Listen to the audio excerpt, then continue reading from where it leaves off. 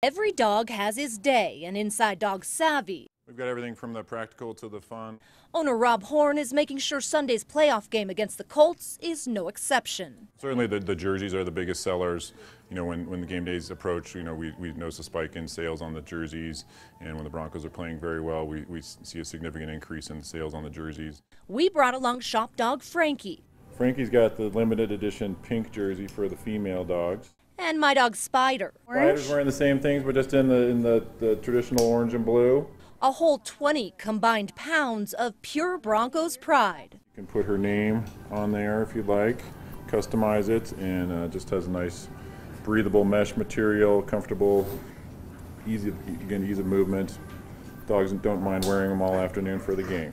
Around here you'll find it all. Leashes, harnesses, Broncos bandanas too, from the practical. And we've got the winter parka with a fleece lining, reflective striping, and a little removable hoodie. To the fun. And then we've got the fun, whimsical little cheerleader outfit. Your pooch can show their pride even if he's too big to pack in a purse. We have them all the way up for the big dogs too. So we carry the triple extra larges that'll fit, up 60 to 90 pound dogs, no trouble at all. You don't discriminate? No, we don't discriminate by size here at all. Spider is clearly ready to suit up and cheer from the sidelines. After all, who says man's best friend can't bleed orange and blue too? Who's gonna win Sunday? Broncos! She really looked like she was enjoying great. that. It was kind of like a neck brace on her. There.